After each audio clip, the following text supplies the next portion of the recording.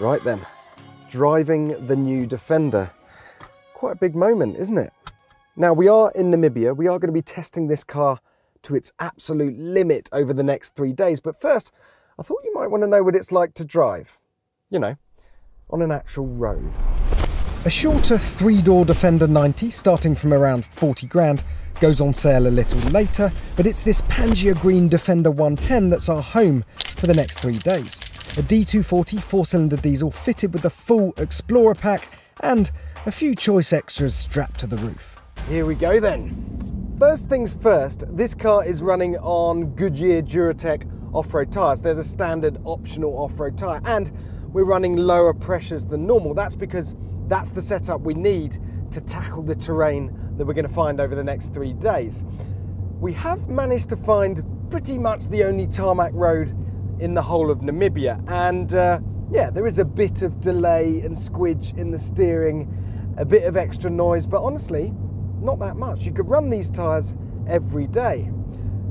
And while I'm here, there's something I just need to get off my chest nice and early. The camera for a rear view mirror. Don't like that. You can flip it between a normal mirror and a screen like that, but it's really hard to adjust your eyes to it, and it looks like everyone is aggressively tailgating you. Seating position. The big news is the new Defender is no longer the ergonomic nightmare that the old one was, where your nose was crushed against the windscreen and your elbow was squashed against the door. Big humans will fit. Also, minted farmers might be part of the target demographic for this car, but it's no longer agricultural. You've got a smooth 8-speed auto gearbox. The 2-litre diesel in this one feels remote. You do sense a certain size and weight to the car, but a bit like the Discovery, that's actually a good thing. It rolls down the road with a heft and a confidence. It feels planted. This car doesn't have any sporty pretensions. There's definitely no sport mode down here, and I love that. It's just a big, comfy, high-riding SUV that's ready to go into off-road beast mode at any moment. If you don't want a diesel, there'll be a tax-dodging plug-in hybrid version in about a year, and if you want more performance, you want this. There is a 300 horsepower 2-litre turbo petrol also available, but this is the daddy. A straight 6 with a turbocharger, supercharger, and a mild hybrid system for 400 horsepower. As suspected, the diesel is perfectly fine, and let's face it, is probably the one you're going to buy, but this is the one you want. That's much more like it. If you're wondering why the hype around a new Defender is quite so feverish, it's because the car it replaces, which ended production in January 2016, can trace its roots all the way back to the original Series 1 Land Rover from 1948. 68 years of constant production, over 2 million produced. A car loved and used properly all around the globe for daily chores and countless expeditions, the Defender is more than just an icon.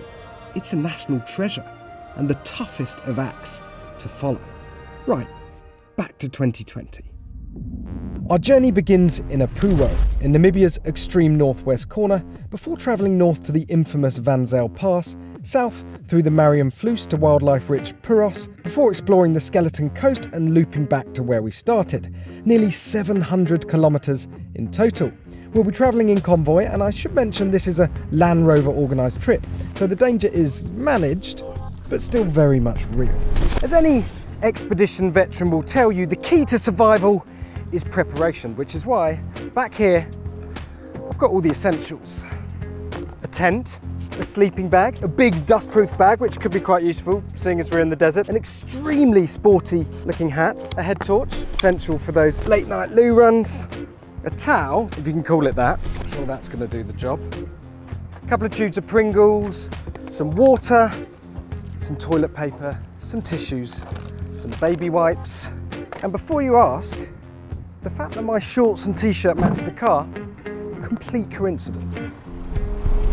Day one and a relatively gentle introduction, 140 kilometres down washed out gravel tracks and rocky paths to our campsite for the night, perched at the top of the pass.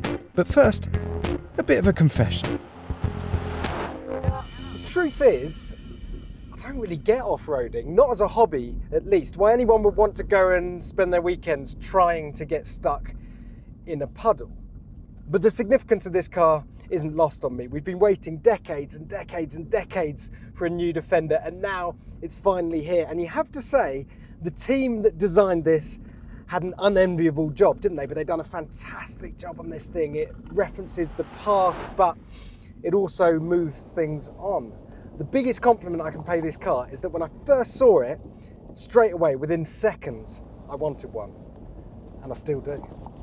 So the big question is, why are we out in the middle of nowhere in Africa to drive this thing when we could, you know, just drive it around in the Midlands? Well, it's because the Defender has to be the most rugged, the most capable, whatever you want to call it, car in the world. Buyers, from wealthy farmers to the kind of people that are just going to drive it around the middle of London, need to know, if they're going to put their money down on this thing, that it can do this sort of stuff. So these are the type of roads that we're having to deal with today. You can't get too close to the car in front because they're just kicking up this huge rooster tail of dust, and it just reduces your visibility to zero, so you've got to keep your distance. In terms of the road surface, well, it's a gravel road, loose surface. You can feel the car just wandering around underneath you.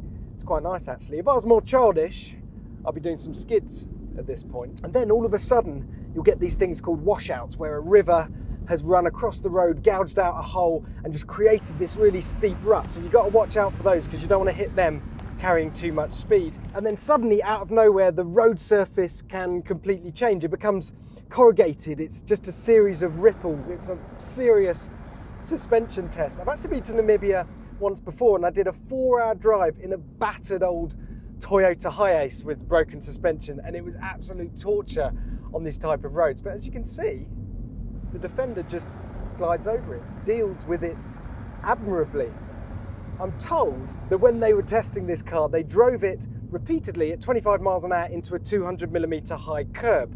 And right now, that's quite reassuring. Still reeling from just how tough the new Defender is, how much punishment it can absorb and keep plugging on unscathed, we arrive at the campsite with just enough time to dip myself in mosquito repellent before dinner.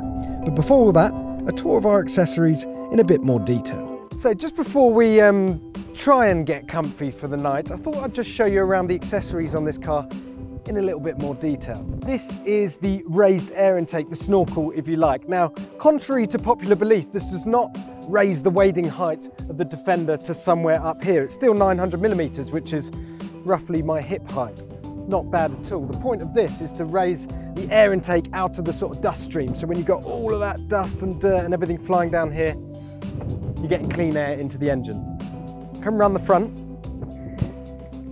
This car's fitted with a winch, not part of the Explorer pack, but the ultimate accessory if you're going to be going to places like this. Apparently, this could pull the Defender up a vertical wall. Now, of course, if we come across a vertical cliff face and, I don't know, Freddie Flintoff, I'll be sure to show you how that works. Next up, we have the panniers, these storage boxes on the side. Now, you open it up with this key here. Now, the contents of this box shows us how much faith Land Rover has in us, because there's a fire extinguisher, and over here some dehydrated food. Apparently this is because rivers can form quite quickly in Namibia, and if we get stuck between two rivers, we'll be stranded for the night. So we've made it to the campsite. We won't be needing that today, at least. And finally, the really good stuff, the built-in ladder. So you pull that latch, it should, with a bit of effort, come away, fold down, stand back. I'm going up onto the Explorer roof rack, which has been fully kitted out with everything you need. Sand ladders, extra petrol, a shovel over here, and a spare tyre. And while I'm up here, I bet you're just praying I fall over, aren't you? I'm going to take the best seat in the house for that sunset. I'll tell you what, this is how you want to end the day, isn't it? Day 2, 300 kilometers to cover, and there's no gentle start. This is the Van Zel Pass, the fiercest off-road examination in Namibia, and we're about to drive over it and plunge 600 meters into the valley below. The steepest parts of this pass are 35 degrees. That's like driving down a black ski run that's covered in boulders in a 2.5-ton car. The next 20 kilometers are going to take us 2.5 hours. Time to deploy some of the Defender's technology. So you can delve into the menus and control everything manually, select the amount of diff lock you want, the amount of slip you want on each wheel, or you can be very un-Defender and just put the terrain response mode in auto and let the car decide for you what it wants to do. Either way, you can see on the display in the center here what's going on with your diffs and your various angles. What you must do is remember to put the car into low range mode. For that, you put the gear lever in neutral, you hit this button that says low, you get your green icon on the screen and you're away. You must also put the car in its off-road height. Standard cars come on coil springs, of course. This is on air suspension that self-levels, it lowers when you need to do stuff like load the boot, or can stand up on its tiptoes for more extreme stuff like this. Right, think we're ready. Off we go. Let the car do the work, Jack. Let the car do the work. So the chassis on the new Defender is called DX7. It's an aluminium monocoque. It does have certain things in common with other aluminium platforms that Land Rover makes, but it's basically 90% all new parts, and it's the stiffest body that they've ever made, which when you're driving up and down what basically amounts to sheer cliff faces here, that's very reassuring indeed. There is some pretty smart technology at my fingertips.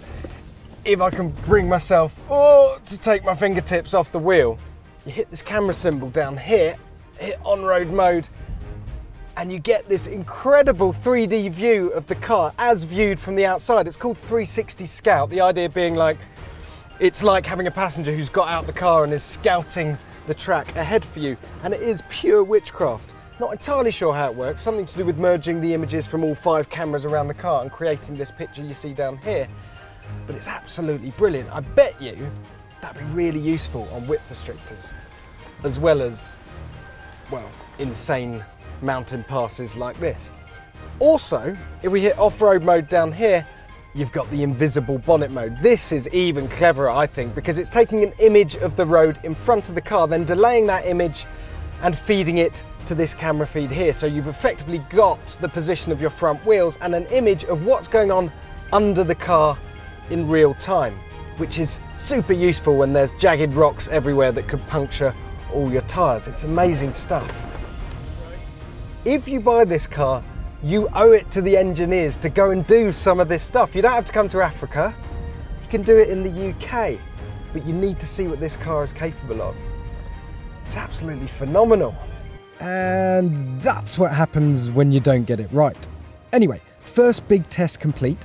Next, things were about to open up considerably as we entered the Marion Fluss. Just look at the scale of this place. It's absolutely stunning. And the surface has changed once again. We're now running on loose sand. We're following these tracks, which I'm told are laid down mainly by Toyotas. Most of the cars around here are Toyota pickups, which has a slightly narrower track than this Defender. And what that means is that it has a tendency to make the car weave left and right in a slightly disconcerting manner, but I'm told it's completely normal, so I'm going to ignore it for now. We've got some distance to cover today, so it's the perfect time to kick back and reflect on the fact that the Defender really is a very, very good road trip car. It's not luxury in the sense of leather and knurled metal switches like you get in a Bentley. The luxury here is space, because you've got all this storage space, big storage bins in the doors, and you've got this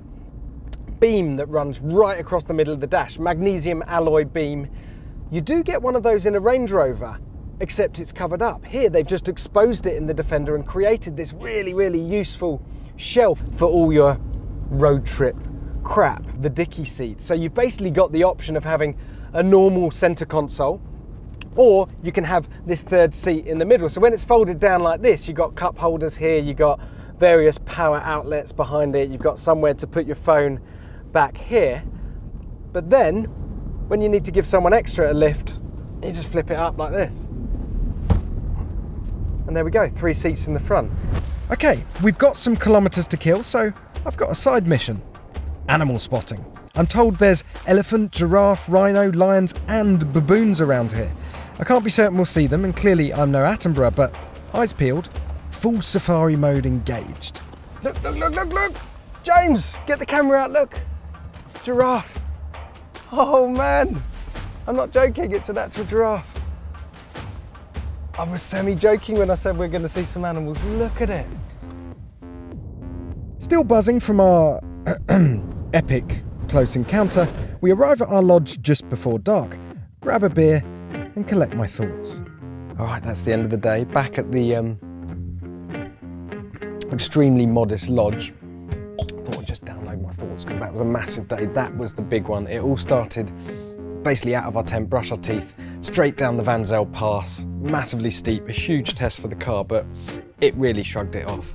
The thing about the Defender is it makes you look like an off-road expert when really I'm doing little more than putting it in the right mode and resting my foot on the throttle. It's off-road! It's some good fun actually, because Nick Rogers, the chief engineer on the Defender, showed me how to rock a Defender back and forth. You balance two wheels and then you have the other two hanging in the air. Great fun. Felt a little bit like it might be my initiation into the off-road fraternity. One-handed. From there we headed down into the Mariam Floos, this incredible expanse of sand, really good fun, lots of speed. We could slide the car around a bit there. Felt like proper Africa, big sky, big landscapes, couple of flat tyres.